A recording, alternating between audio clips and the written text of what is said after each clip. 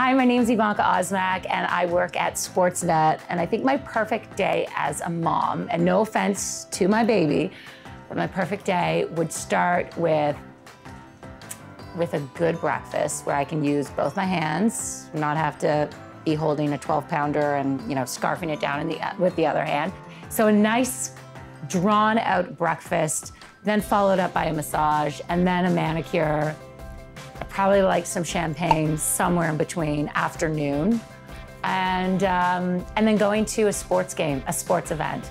Probably seeing some Jays would do the trick on a very nice sunny day with the roof open, beer in my hand, my husband by my side, and then we go home and our baby is in its crib, cooing and sleeping peacefully. That would be a pretty awesome day for me.